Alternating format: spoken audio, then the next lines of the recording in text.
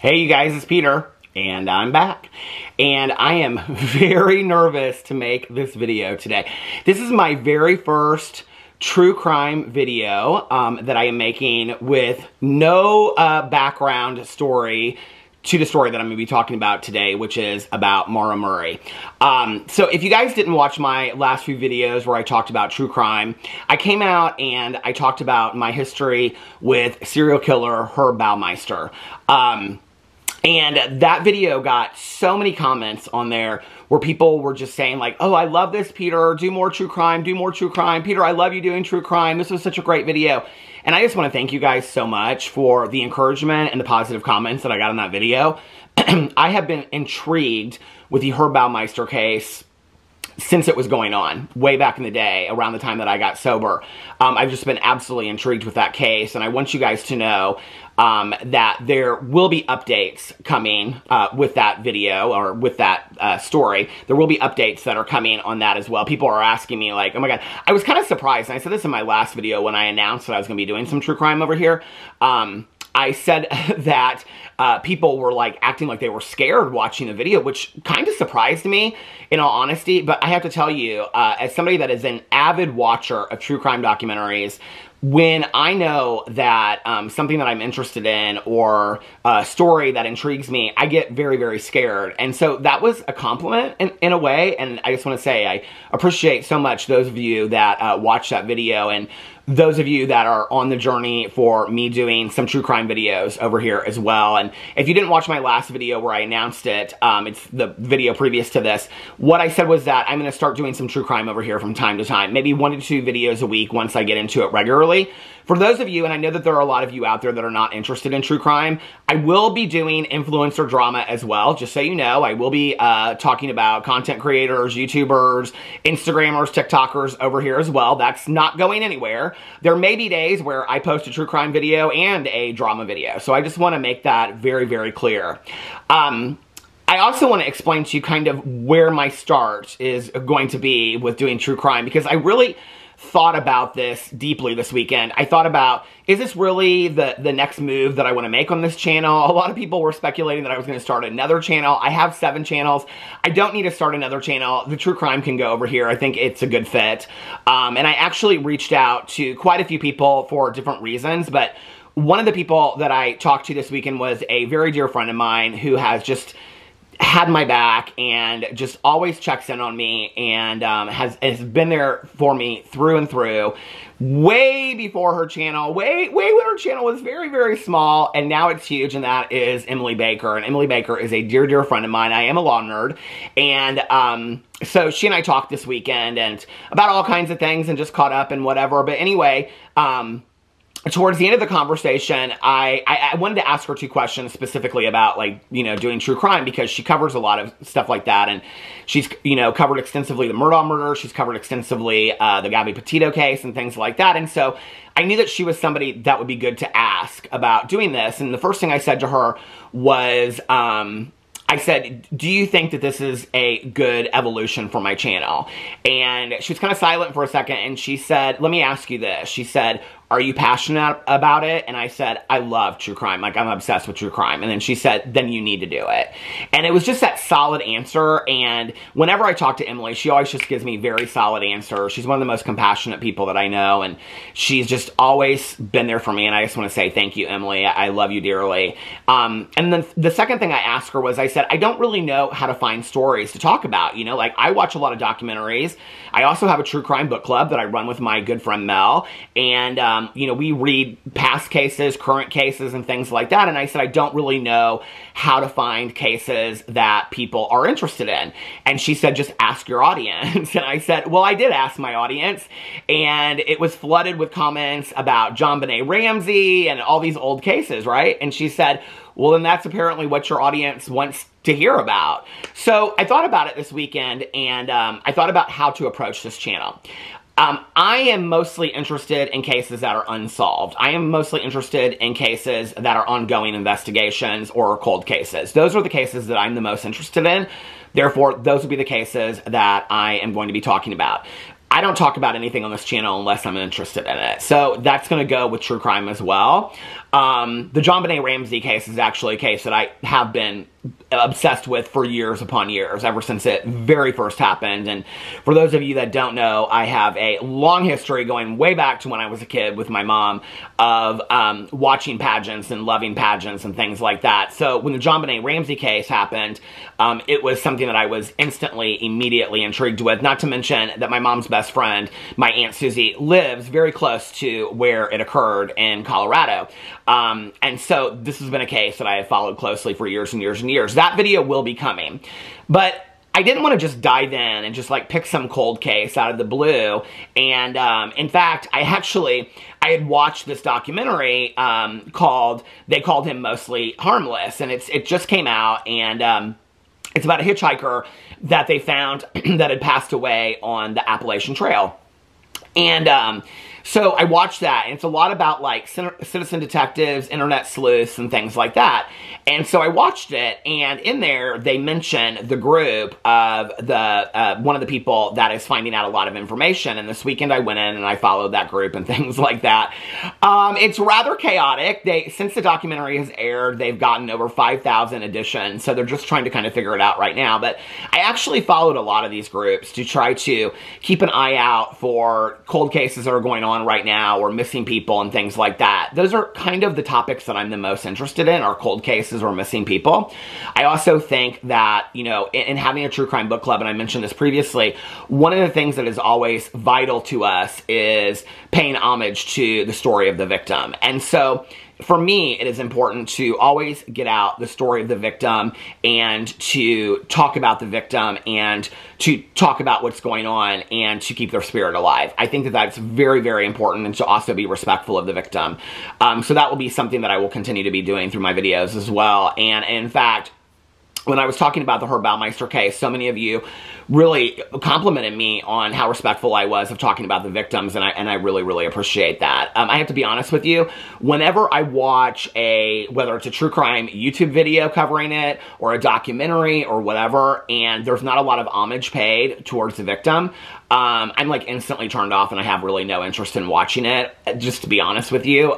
For me, I think the story of any of these crimes completely revolves around the victim. And it's really, truly, to be honest with you, true crime is really about solving the victim's story, not solving the person that's committing the crime. And that's interesting to me, is to tell the story of the victim. And so I want to continue to do that while I talk about these different true crime cases. One of the things that I didn't really know how to do, like I said, was how to pick cases. And, you know, do I just like go online and go, okay, this is the hottest topic that people are talking about, let's go talk about that. And that felt very inauthentic for me. And I wanted to do this, you know, from a point of view that, like, of me loving it, and how I go in and how do I pick a true crime documentary that I'm going to watch and things like that, right? And so I thought, you know, there's a lot of cases that you guys asked me to talk about, Maura Murray being one of those, that I really, to be honest with you, like, I watch true crime pretty closely, and there's some cases that like I've heard of but I didn't really know a lot about, or I haven't watched any documentaries or read any books on.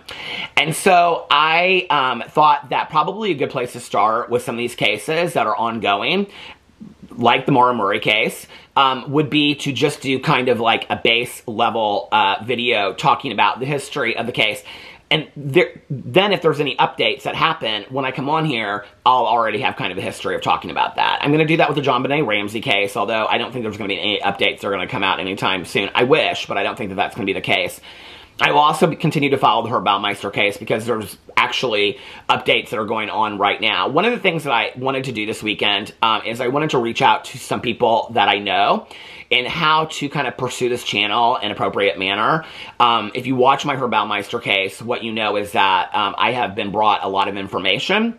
I've been brought a lot of theories about things that were going on behind the scenes. For those of you that don't know, that don't watch my vlog, I have a vlog channel that I post almost every single day. Haven't for the last 3 days because I took the weekend off. But I post on there almost every single day for 45 minutes to an hour, and I share personal stories of my life, and I just give updates of what I did the last 24 hours and things like that. But if you don't watch that, you might not know that in my previous life, before I was a YouTuber, I have a long history of working with law enforcement, Department of Corrections, and the justice system in the state of Indiana. And those are relationships that I've built over the last 25 years with law enforcement, probation officers, parole officers, and judges in the state of Indiana. I still have those connections today. And those are people that I'm still friends with, that I still talk to on a regular basis. Many of them no longer work for the Department of Corrections anymore.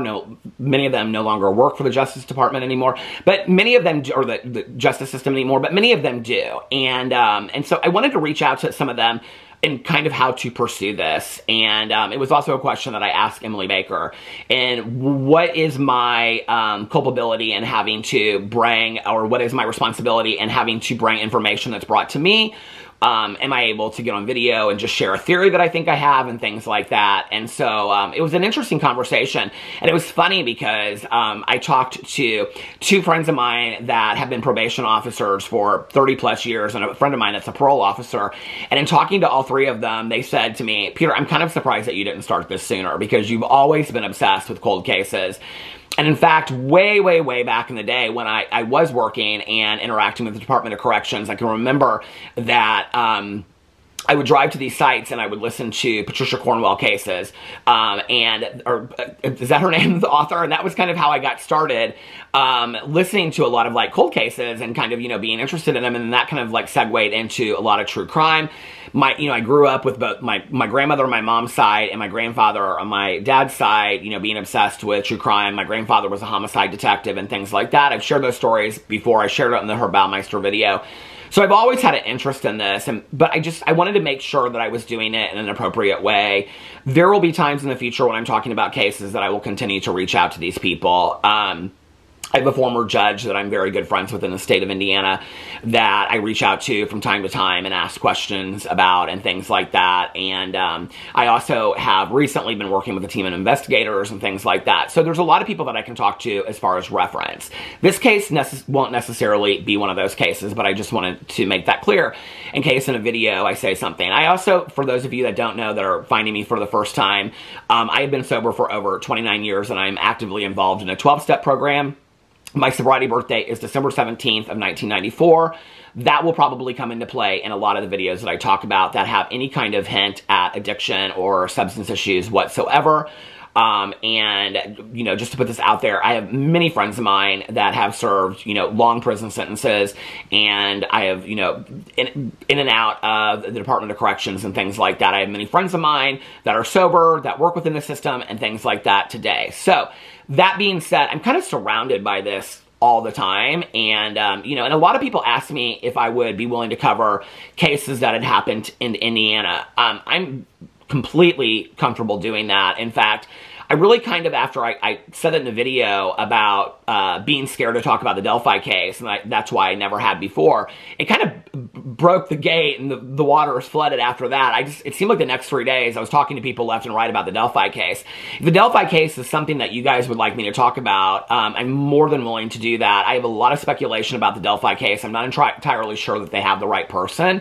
I'm not entirely sure that there's only one person. I think that it is a very complicated and intricate case that has multiple people that are involved in it, and I think that it is a mass cover-up as well, and that's just one of my theories about it, but I can go into more detail about that. The Delphi case is actually something that I'm pretty well versed in talking about.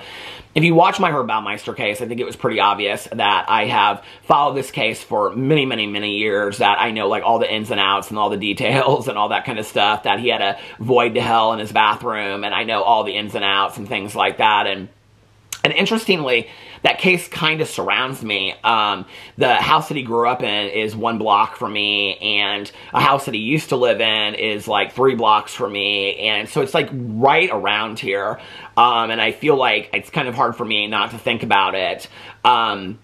People have also asked me if I'm going to continue to cover the Murdaugh, if I'm going to cover the Murdaugh murder since it's coming out. And I just finished reading Blood on Their Hands by Mandy Matney. I loved the book, and I have to tell you, if you're interested in the Murdaugh case at all, definitely read Blood on Your Hands. If you're interested in true crime, 100% read Blood on Their Hands by Mandy Matney, who is a podcaster that covered the Murdaugh murders. What's so interesting to me about it is this book is not getting more attention. It really, to be honest with you, the way that it's told, reminds me so much of I'll Be Gone in the Dark. And somebody laughed at me the other day in a comment, and they said, Peter, do you realize that every time, I said it in my vlog, and they commented, and they said, it was a sweet comment, but they said, do you realize that every time you say the title, you say the whole title? And it's because I love the title of the book, and it's I'll Be Gone in the Dark, One Woman's Obsessive Search for the Golden State Killer by Michelle McNamara. And what I loved about that book, and what I felt like really changed the era of true crime writing at that time that she wrote that book, and she has since passed. There's also a HBO documentary about that. Is that she intertwined her personal life and her personal story with her hunt for the Golden State Killer. Her personal life and her personal story greatly affects her hunt for the Golden State Killer in a very similar fashion to how Mandy Matney and her personal life and the struggles that she encounters in her career and other places affect how she approaches the Murdaugh murders. And it's so interesting and it's so well done.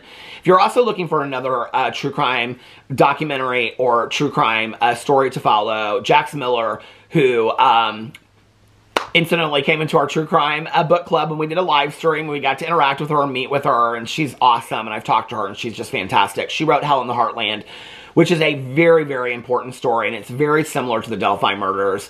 The two victims are still missing, and it's still an ongoing case, and that will probably be a case that I'll talk about over here, because I think it's a case that deserves a lot of attention. So that's kind of the basis at 16, almost 17 minutes of me getting started on this. And like I said, I'm nervous. I'm nervous because I want to do this right. I'm nervous because I want to do it from my point of view and just be myself. I actually was like, earlier, I was like, I need a catch line. All these true crime people have a catch line. I was like, should I say, okay, let's investigate, whatever. And I was like, or maybe I should just say, okay, let's do some true crime and lip gloss, because that's kind of true to who I am. So let's get into this. And I will say before I get into this, I want to put a trigger warning out there that I'm going to be talking about sensitive topics, and so this might not be the video for you. I just want to make that clear. All of my videos are marked not made, for kids and things like that, but I just want to make this very, very clear that anything that I talk about when it comes to true crime will be of a very sensitive nature, and I just want to put a trigger warning out there ahead of time for that. Okay, so let's get into this. So last week, I put out this video, and I also put an Instagram post, and I actually put a follow-up one today asking you guys for topics that you wanted me to talk about true crime. And I got a lot of different suggestions from things. People put cases I'd never heard of before, which I'm really appreciative of. People put a lot of cases I had heard of. A lot of people put the Murdaugh murders. A lot of people put JonBenet Ramsey. I did not realize there was that much interest in that case today, which is very, very interesting. And I'm thankful that there is, because I do believe that JonBenet deserves justice. So, like I said, that will be a case I'll be following down the road. But a lot of people put Maura Murray. Now, I had heard of Maura Murray through the years. I had heard her talked about in true crime circles, and like when we would do the live streams for the book club and things like that, people would reference her. But I didn't know anything about the case. And I have to tell you, one of the things that I love as a lover of true crime and trying to figure these things out, and even though I'm not like doing deep dives, I will say I am a amateur citizen detective a little bit. I'm kind of trying to figure things out. And I said this in previous videos. If you're somebody that's actively a citizen detective or actively a internet sleuth, could you reach out to me in the email listed below? I'm wanting to interview somebody. I was actually going to interview the woman that was in, they called him Mostly Harmless. She's so overwhelmed right now with what's going on with her group that I think I'll give her a break. And then I also wanted to maybe interview the woman that was in Don't F With Cats, because I just loved her demeanor and I loved her approach and everything about that.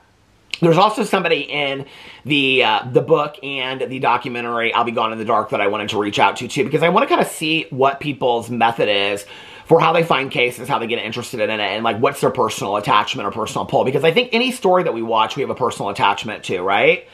And so I saw a lot of people put Maura Murray. And so I said, okay, well, I will go in and I'll see what I can find about her. And I was looking through this weekend because I was like, I'm going to just watch true crime this weekend. I just want to relax. I'm going to watch true crime all weekend. And so I ended up, last night I watched True Detective. I binge watched the entire season. I've been waiting for 6 weeks for the finale to come out. Which is not true crime, by the way. It was just with Jodie Foster. But I started searching and I was looking up all of these true crime documentaries, the best of true crime and things like that. And interestingly enough, I have to tell you, I came up with a list. I tried to come up with a list of all of the watched true crime shows I've ever seen. And currently I have a list of 82, and I have to say, there's probably about 40 on there that I can't remember. So I'm going to have to go in and I'm going to have to look closer. But recently, this week, or just this weekend, the ones that I watched were the disappearance of Maura Murray, The Truth About Jim, and which was about this woman. It's on, I think it's on Peacock, or it's either on Peacock or Max, and it was about this woman who thought her step-grandfather was possibly a serial killer. They talked about him possibly being a Zodiac killer. Everybody always thinks that if you live on the West Coast and you were alive during the 70s and you were shifty and shady, that you could have been a Zodiac killer. So there was that I watched out this weekend. It was okay. It kind of got boring a little bit. And then I watched the Pike County murders, which was actually very, very interesting, and took place in Kentucky, which is very close to me because I'm in Indiana. So I wanted to go in, and I saw this come up for the disappearance of Maura Murray. I thought it was a new documentary, but apparently it came out in 2017. Now, like I said, I like to watch a true crime documentary that I know nothing about. Now, I want to say this first before I get into this. Every true crime that case that I talk about from the beginning, two things I've decided that I'm going to do, okay? And My Favorite Murder does it on their podcast sometimes, so I feel like I can do it over here, and I love My Favorite Murder. And that is that they read the Wikipedia page. So I'm going to read the Wikipedia page just to get everybody on the same page. And then I'm also going to give you guys my theory at the end of the video of what I think, okay? Of what I think are possibilities. Because I think, isn't that what we watch true crime for? To think about what we think is possible? And I was talking to my friend today on the phone, and she's actually watching it because I recommended it to her, but she's followed the case for a long time. She said, what do you think happened? When I told her what I thought happened, which I'd actually run by a friend of mine that kind of knows some people with some, like, that this happened to, she was like, oh, that's an interesting, because I wanted to run this by, before I said it on video and look like a complete fool, I wanted to run it by a friend of mine and say, does this still happen? Is this possible? And she said, absolutely, 100%.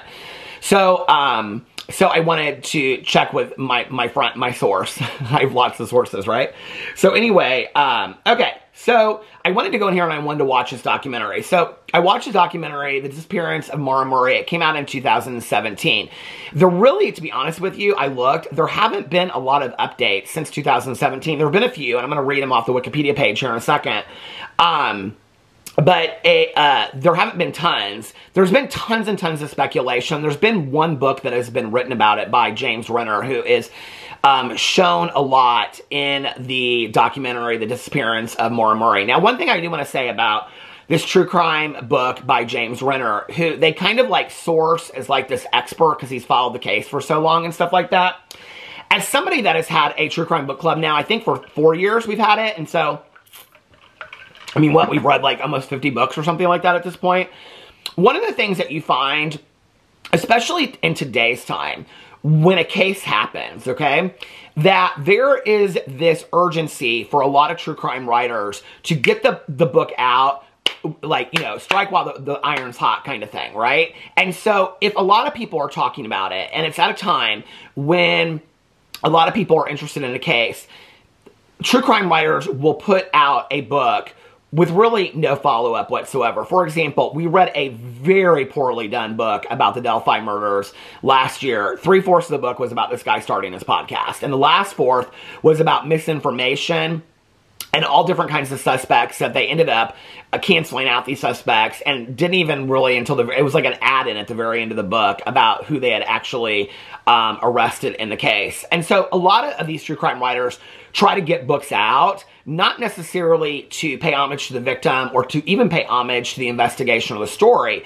but just to strike while the iron's hot. I really have to be honest with you. I feel like that's a lot of what James Renner did, is I felt like in watching his interactions and how he was talking about it, there's a pompousness and an arrogance to James Renner and watching him in this documentary that I have witnessed also from other true crime writers when they don't really care about the story. They really care mostly about just getting the story out there. They don't care about the truth, okay? I care about the truth. I care about getting to the bottom of it, all right? And I will say this, in the case of Maura Murray, if it isn't in fact true that she left to go find her, you know, start a new life and whatever, then it you know, poses the question, should we stop asking questions? Should we stop looking for her? Should we stop investigating her? I think one of the reasons why people continue to talk about it is because she is to this day a missing person. And I think people don't believe that she actually started a new life. But I just want to put that out there about true crime writers and true crime books. Because in my history of reading them, you either read a book that is very, very well done, that has been researched for years on end, okay, and it's put out at the appropriate time, and they don't really care about the timing of it and things like that. And then you have other authors that put out books when it's a hot topic. That is the case with James Horner. He put it out at the time that everybody was talking about Maura Murray. And so I feel like he missed a lot in his investigations. There's a lot of misinformation that he said. There's even things that he said to the woman that was doing the documentary who was fantastic. There was a lot of things that he even said to her that I was like, no, that's not true. Like, they just, and it was interesting to me because some of the questions that she asked people, when other people would tell her, and I think a lot of it had to do with timing of filming, when other people would say the completely opposite thing, she wouldn't counter them. Like, it was interesting to me when they interviewed the police, they never asked the police why they didn't interview her closest sister. That was one of the things that was interesting to me about the documentary was, and this is one of the things that's always interesting to me about watching any true crime documentary is why they leave out certain things. Watching True Detective last night with Jodie Foster is interesting because she is a police investigator, a police detective.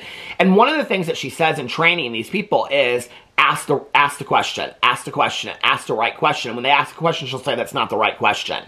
And looking at true crime often, it's about asking the right question. Are you asking the right question? And that was one of the things that the disappearance of Maura Murray talked about, was that what is the question? Is the question, where is she? Or the question is, why was she doing what she was doing? And that's the main question, is why did she leave and take off? And to this day, we do not know.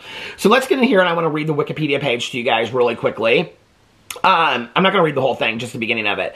The disappearance of Maura Murray. Maura Murray, born May 4th, 1982, is an American woman who disappeared on the evening of February 9th, 2004, after a car crash on Route 112 near Woodsville, New Hampshire, a village in the town of Haverhill. Her whereabouts remain unknown. She was a 21-year-old nursing student completing her junior year at the University of Massachusetts Amherst at the time of her disappearance. Now, one thing that's important to note is that she actually served 3 semesters at West Point, which is a extremely prestigious college here in the United States. I also looked into it because of some theories that I have. I was not aware that once you complete West Point, you actually, I think it's following your junior year, so it would be starting your senior year, you basically have to serve a 4-year service obligation to the U.S. military. I was not aware of that. And then it goes on and talks about her early life. She also had a boyfriend at the time that she went missing. But he was nowhere, because he had gone to West Point. He was stationed far away, so he was not implicated in it whatsoever because he was not anywhere near when this would have happened. And then it goes on and it talks about updates, and I'm going to give you guys some of the updates that have happened since the documentary has come out if you haven't watched the documentary. This is going to stop in just a minute, so give me just 1 second. Okay, so I want to read you guys the further developments. And I'm assuming that when I'm talking about this, most people know about the case of Maura Murray, just so you know. Where is it at? Okay. Further development, subsequent searches. Okay, further developments, 2011 to present. This isn't very long. In 2014, on the 10th anniversary of Murray's disappearance, Stelzner stated, and this is the police chief, "We haven't had any credible sightings of Maura since the night she disappeared." Because there's a lot of people that have said that there are sightings of Maura Murray. Apparently she was seen in Canada. They kind of debunked that theory in the documentary. In an article published in the New York Daily News on the 10th anniversary of his daughter's disappearance, it was reported that Fred Murray believed she was dead and had been abducted the night of her disappearance. On February 9, 2017, the 13th anniversary of Murray's disappearance, Stelson wrote in an email to the Boston Globe, "It's still an open case with periods of activity." I have to be careful about reading this Wikipedia. Last time that I read this Wikipedia, my video, you had to confirm whether or not you wanted to watch it or not. Okay. "It's still an open case with periods of activity, and at times it goes dormant. There are no updates to share at this time." In February 2019, the 15th anniversary of Murray's disappearance, so this would be everything after this is things that have come out since this documentary. Fred Murray, her father, reiterated his belief that his daughter was dead, as well as his suspicions about the nearby house that cadaver dogs responded to. So in this documentary, they found this house, and they tested this wood for blood. It's kind of how the documentary ends. Well, the documentary ends with them going, the podcasters that had done this podcast about it had found these coordinates, okay? And these coordinates led to the middle of this woods. It was like a 7-hour hike or something like that. And so they went there, and they found nothing. So then they tested this wood to see there were human DNA on it. It was a male and a female, allegedly, to test it and see if it tested, again, like if it matched the DNA of Maura Murray. So that's what he's referring to. As well as his suspicions about the nearby house that cadaver dogs responded to, stating, "That's my daughter, I do believe." In early April, excavation was done within the basement of the house. Fred Murray had previously wanted to search the home, but the owners did not cooperate. Following sale of the property, its new owners allowed several searches of the property. However, the excavation conducted in early April found absolutely nothing other than what appears to be a piece of pottery or old piping. In early 2021, the tree at the site where Murray was last seen, which had been marked with a blue ribbon as a memorial, was cut down by the property owner. Shortly thereafter, a request from Murray's family to have a New Hampshire historical marker placed at the site, which had been submitted in late 2020, was turned down by the New Hampshire Division of Historical Resources. On September 14, 2021, New Hampshire State Police announced that bone fragments have been found on Loon Mountain in Lincoln, New Hampshire, approximately 25 miles east of the site of Murray's crash. One of the speculations is that 3 people that worked at the ski lodge on Loon Mountain were the people that possibly abducted Maura Murray, that they even possibly took her to a party where she could have OD'd at the party and then they got rid of her body. So that's what they're talking about with this right there. They've never been able to identify the three men. And so they've never investigated that, which I think is interesting because in the documentary they say, or maybe they have found out who these 3 people are and they're just not saying on the Wikipedia page. I haven't listened to every podcast, so I'm sure that there's probably out there. But what's interesting to me about that is in the documentary they say that they are unable to identify the 3 men. But then this one guy says they never showed up for work. So wouldn't it be easy to go there and say, who are the 3 guys that didn't show up for work the day after Maura Murray's death? I mean, that to me seems like a pretty simple thing to investigate. So, but I'm not a documentarian. Murray had been to the mountain before and had knowledge of the area, according to her sister. The bone fragments were described as pretty small, and it was expected to take at least 2 months to determine if they were the remains of Murray or not. In November, it was announced that the remains were not of Murray. In January 2022, the FBI issued a national alert in Murray's case and created a violent criminal apprehension profile, allowing multiple law enforcement agencies to share information regarding her case.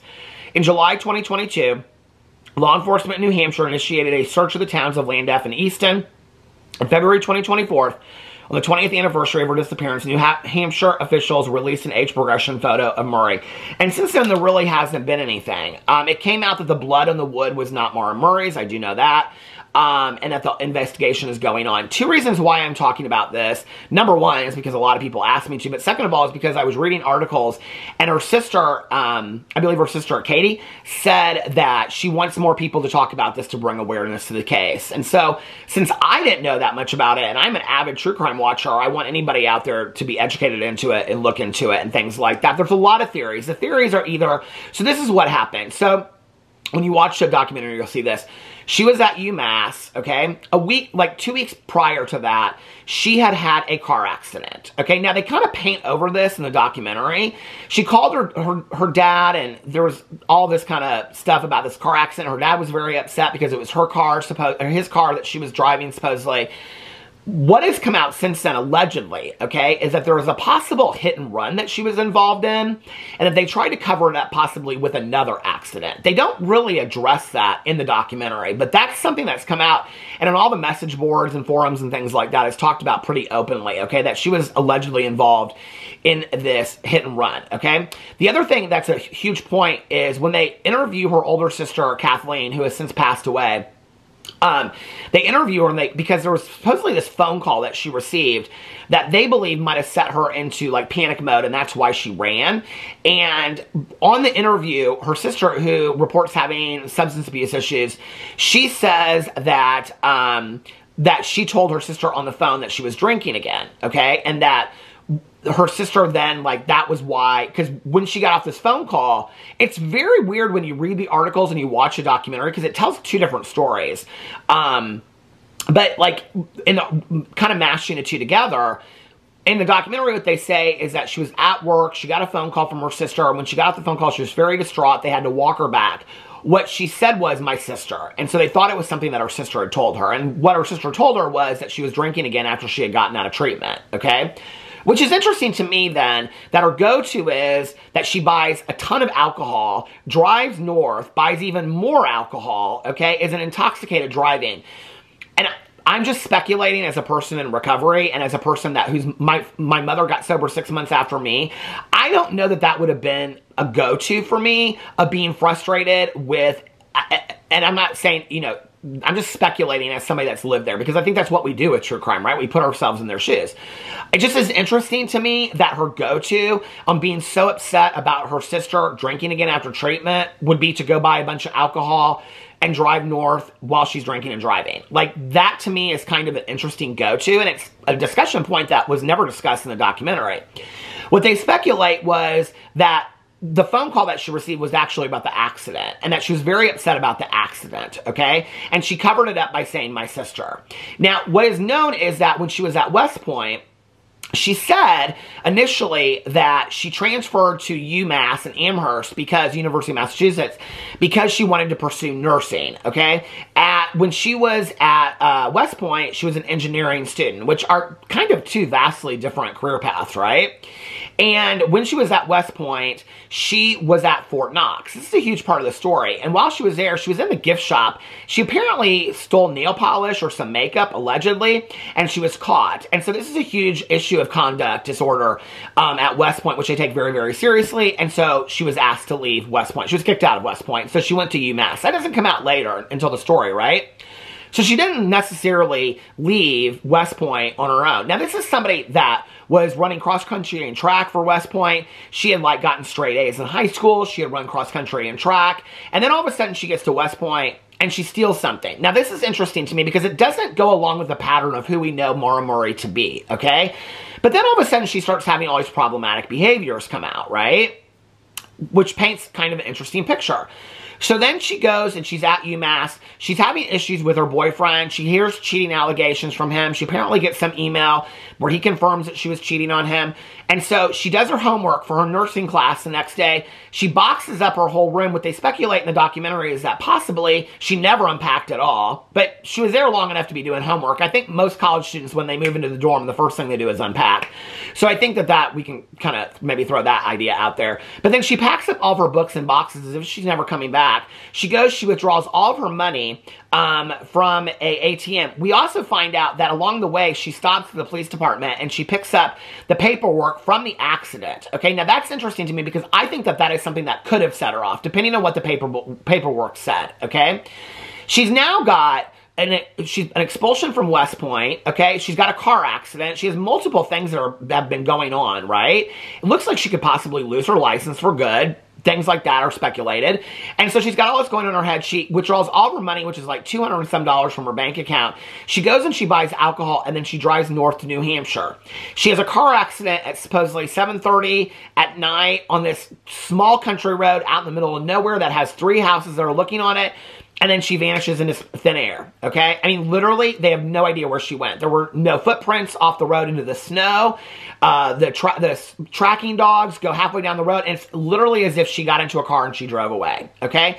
So there are several different theories. The theories are that somebody picked her up and abducted her and did harm to her.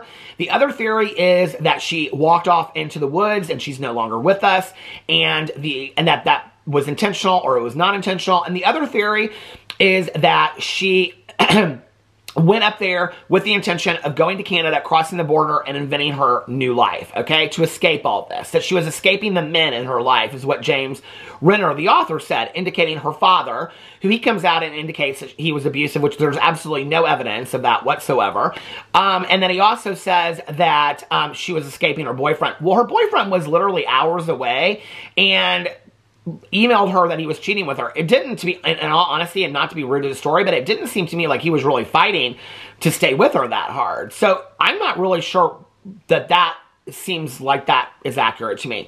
Do I think that she had all this stuff that was piling up around her, and she used to be this person that was very direct and great grades and very driven when it came to sports and athletics, and was at West Point, and then had this problem at West Point, then went to Amherst, or University of Massachusetts at Amherst, then had more problems there, then had relationship problems. It was all piling up, and she thought to herself, like, I'm lost. And then at that point, decided I'm just going to take off. Yes, I think that that's actually a probable possibility. I actually think there's another possibility as well. But I want to go through my notes before I get into deeper into this, because I took a lot of notes, okay, on this whole story. So let me get into my notes. I want to go through plausible scenarios, all right? And I want to talk about the plausible scenarios. One plausible scenario is that the sister is hiding something, the sister Kathleen, because when they interview her, this person that's looking at it says she's being so genuine. I didn't get that take on her, and that's just, you know, listen, I think I'm a pretty good judge of people. I felt like she was hiding something, but here's the thing. The sister could have been hiding something. I believe the family has secrets that have never come out. I do believe that. The sister could have been hiding something, and that was what people are reading into, but it might not have had anything to do with the disappearance of Maura. It might not have had anything to do with where she was or what she knew about that or anything like that. Her sister was obviously a very troubled person as well, and I feel for her. And I think that they were probably, you know, unrelated. And then I said something about this. Okay, the driving in tandem. This is interesting that they never discuss this in the documentary. To insinuate, so they insinuate that she was driving in tandem with somebody. There's at one point insinuating that it was 3 other girls or 2 other girls that came up there with her in a car behind her, and they were the ones that picked her up. At one point, there was something about a guy smoking a cigarette in a car, and that he could have followed up her, and who was this guy, and blah, blah, blah. Was he a guy that she saw? Because there was a party that happened right before she left Amherst, like days before. And was it a going away party? That's what James Renner suggested, okay? And all this kind of stuff. What's interesting to me about that is that packing up her stuff, and they say in there that that doesn't go along with her not wanting to be here anymore on this planet, and her packing up all of her boxes, her doing her homework, her having a go-away party, her traveling somewhere that is comfortable and safe to her, that actually does go along with all that ideation. It actually does. It kind of fits that, in all honesty. I was kind of surprised in the documentary that they steered away from that, and they just kind of ruled it out as a possibility. I'm not entirely sure that I would. A lot of her behaviors, having had friends that behaved very similar, about having a party, if it was a going away party or a celebration or whatever it was, Maura, and her doing her homework, her acting as if everything is fine, you know, all this kind of stuff, that saying goodbye to people, all that kind of stuff, that is consistent with what a lot of people do. So I'm not entirely sure about that. But what's interesting to me about this, and they never discuss this in the documentary, and I'm sure this has been discussed elsewhere. I mean, I saw it in some articles, but to insinuate that she rode in tandem with somebody means that the auto accident was pre-planned, okay? That it wasn't just this thing where she was on this country road. And why, if she was riding in tandem, was she on this country road? Why wouldn't they just take the interstate all the way north to Canada? It doesn't really make sense that she would go off on this side road in the middle of nowhere, New Hampshire. She has this car accident, and then they supposedly, whoever's riding in tandem with her behind her, picks her up. That would insinuate that the car accident was planned before she even left, okay? And I'm not entirely sure that I can buy that story.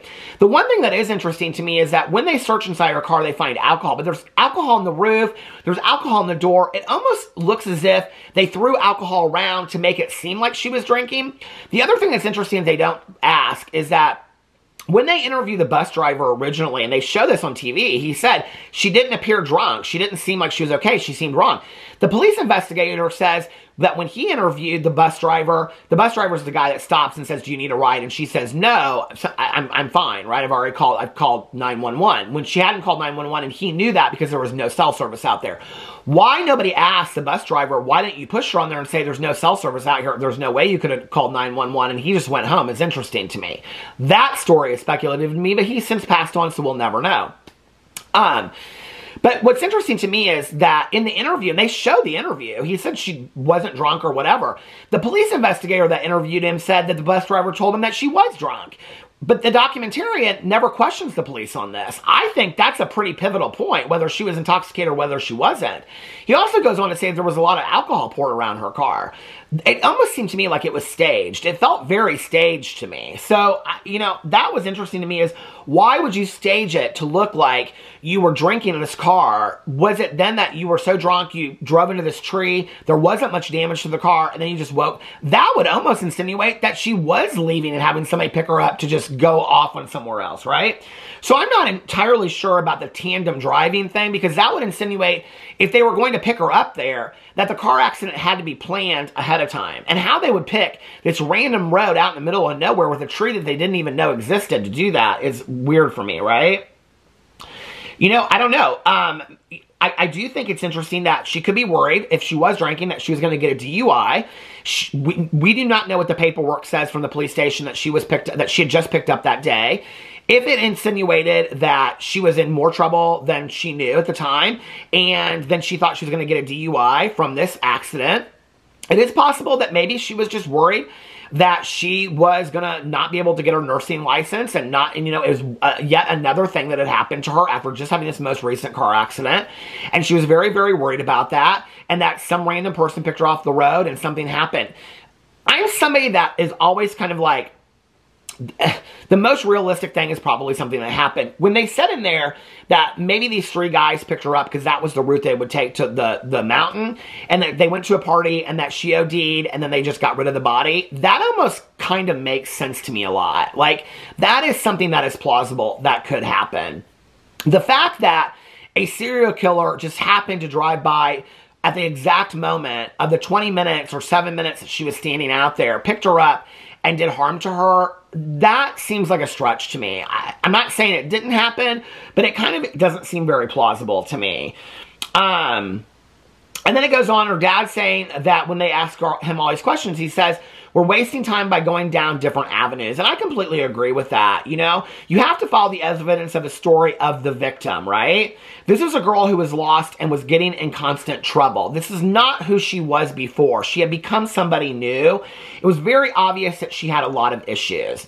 I don't know what she was struggling with in her personal life. I don't know that we'll ever know that, you know? A lot of people have speculated, was it this, was it that, blah, blah, blah. She was obviously dealing with something, and substances were a part of that, you know? And she was dealing with that in different ways.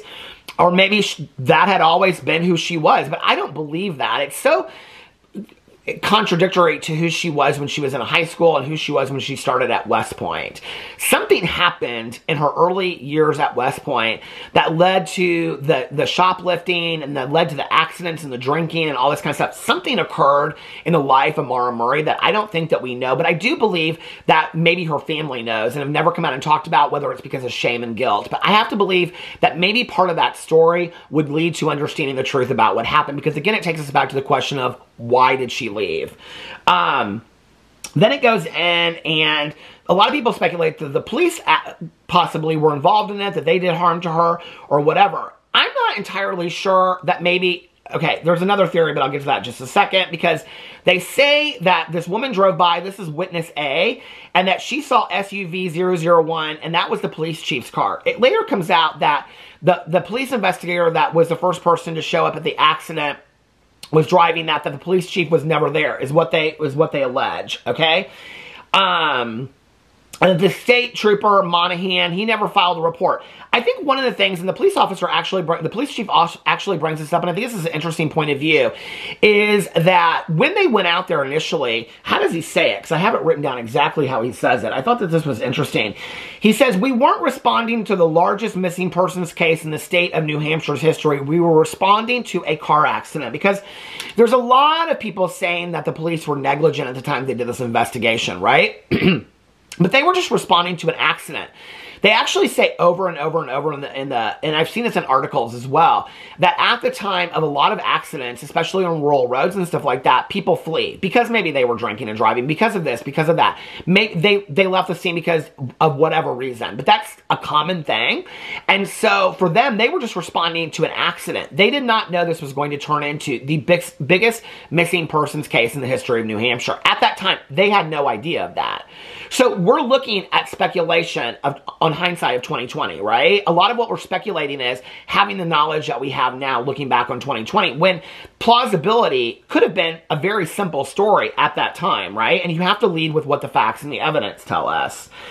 They find in the car 5 packs of sleeping pills, but 1 pack of missing sleeping pills, which is interesting to me because they're like over-the-counter sleeping pills. I'm not entirely sure, and there's not any missing alcohol from the car. I don't think that 1 pack of sleeping pills, unless her plan was to go out into the woods, take these sleeping pills and fall asleep in the woods, which is what her family actually insinuates at the beginning. They tell the police investigators. Unless that was the case, I don't know. Well, you know, just that part to me is very, very interesting. Then they bring up this theory about Israel Keys. Okay, this is interesting because every unsolved case in the United States, they always throw out Israel Keys' name. If it's on the West Coast, it's always the Zodiac killer. If it's anywhere else in the United States, they throw out Israel Keys. We actually read in our True Crime Book Club the book American Predator, which is about Israel Keys. It's extremely intensive researched book about him. It has the FBI files in there, the investigations that they did, the interviews that they did with him and things like that. And one of the reasons why Israel Keys, who was a renowned serial killer, he's known as the first bionic serial killer because he was doing things like having gastric bypass surgery and things like that so that he could go for days on end without eating while he was on the hunt for people. He was trying to get his fingerprints removed in Mexico. He had all these different things that he was doing to become like the bionic serial killer is really what his aim was. He had a child, and one of the reasons why he was willing to release or exchange information with the FBI was so that they would not take the death penalty off, because he wanted the death penalty. He wanted to die, and he didn't want his child to have to grow up with all this being known about him. So he released a lot of information. What's interesting about it is that during the investigation, they threw out several cases, and he'd say, no, I don't know anything about that. No, I don't know anything about that. That one I do know, which is a case in Indiana that I'm going to get to and I'm going to talk about because it's still an open case. It's a very serious case that happened at Indiana University. It's actually a case that when they throw down her picture, he says, that's something you're going to have to ask me about later. What's interesting about this, though, is that any unsolved case in the United States, especially ones that have to do with young missing girls, they always throw out Israel Keys' name, okay? What's interesting about Israel Keys is that he buried these kill kits all over the United States, if you know anything about his story. And he was very specific about, he wasn't just standing on the side of the road waiting for somebody to show up. That wasn't his MO. And so for them to even insinuate in this, I think that is, again, where the father is saying, we're going down an avenue that doesn't need to be gone down. We need to focus on the evidence. We need to focus on the story at hand, okay? Of what's going on. I watched the show, I said all this kind of stuff, and so, you know, one of the things I kept thinking about while I was watching this, and I actually looked online to see if there was any theories about this. I couldn't find any. I want to see where I'm at on time. Hold on a second. I couldn't really see any theories about this, but one of the things that kept on coming up for me was, I remember the movie Zero Dark 30. And Zero Dark 30, if you know, was Jessica Chastain, okay? Was a special ops person, and she was recruited out of high school. The movie got a lot of criticism at that time because they said that the CIA was not recruiting people out of high school, which then they did this whole cleanup thing. And the CIA started this program where they actually did internships for high school students that were interested in going to the CIA. They did this whole cover-up, okay? Well, I actually have had friends of mine, being somebody that's in recovery, that's, you know, been around addiction for 29 years now, longer than that.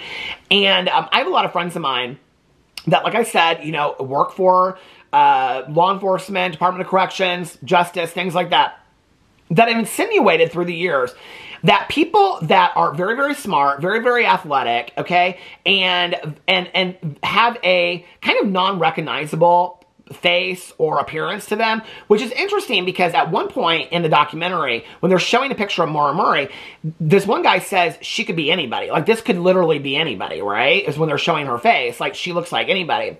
And I was thinking about this movie while I was watching it. I don't know why, right? That here all of a sudden you have this person that went to West Point, okay, then left West Point for stealing this nail polish, which is crazy because it doesn't really go along with who she was at the time. It's almost like she was trying to get kicked out of West Point, okay? And one of the things when I was looking into it is that you have to serve the military for 4 years, some people longer than that, after being at West Point. I'm not entirely sure that wasn't why she was trying to get kicked out of West Point instead of just transferring out of West Point. It's interesting to me that she went to West Point, okay, which is a highly, I mean, it's one of the best programs in our country, okay? It's so hard to get into. People, like, just, I mean, it's like at the top. I mean, talk about Ivy League schools, right? And then it's also a school that's obviously highly affiliated with the military, okay? She was extremely academic. She ran track and cross country for West Point. Then she gets this, steals this makeup from at Fort Knox. I mean, it's almost kind of like I want to tell the story that I stole something from Fort Knox or prove that I could. She gets caught. She gets kicked out of West Point. She then goes into nursing. And I'm sitting here thinking about Zero Dark 30, and I'm like, is there a possibility that if somebody did pick her up on the side of the road, or this police chief was there, that it wasn't a transport and that she wasn't doing this? I'm just throwing this out there because I have not heard anybody talk about it, and it was just something that came up, okay? It's probably a ridiculous theory. But is there a possibility that this very smart, very athletic person that had not been problematic and all of a sudden turned into it, because I've heard that case happen with people, right? That it's like, if you want to get out of all of this, this is what you're going to do. And she was recruited, and that was her way out of it, you know? The only thing that doesn't hit right for that with me is that the family, if they knew anything about it, I do know people that are in this, work for the CIA and the FBI, and many of them have, you know, husbands and wives and children and live at home, and many of their partners, they work for the FBI and the CIA. They just don't know what they do for it many times, right? But what's interesting to me about that, unless she was like a secret, you know, special ops or whatever, that why the family wouldn't know, unless the family does know, you know? But then why keep the story alive that somebody eventually would spot Maura Murray? So it doesn't feel like the family would know. But I just don't see that based on what she had. There was this allegation that possibly she was pregnant. That was found that that's not to be true. Her sister says that wasn't true. There were birth control pills found in the car. So what would make her run? What would make her leave, right? And want to start a new life? Unless she was running from something or towards something. But until we know why she left, which we still don't know to this day, we will never know what happened to Maura Murray. But I'm going to continue to talk about this case because I think it's important. I'm just throwing that out there as one speculation. I'll tell you what I really believe happened. I really believe the theory that 3 men picked her up. She was already like, I'm screwed. I think she was going somewhere to just get away and whatever, and get away from her problems for a while and think things through and have some peace and serenity for a little bit. These guys picked her up, they went and partied, and I do think something probably happened to her and they got rid of the body. Most plausible cases sometimes to me make the most sense. Especially when you watch a lot of true crime documentaries, you follow a lot of true crime stories, you read a lot of true crime books. What you find out is, except for in extreme cases, that the most plausible order is typically what's at hand. Unless this is one of those most extreme cases. And there is a feeling that this has elements of that to me. So let me know what you think in the comment section below. Let's keep the story of Maura Murray alive. And hopefully one day this case will be closed. I love you guys, and I'll see you tomorrow. Bye.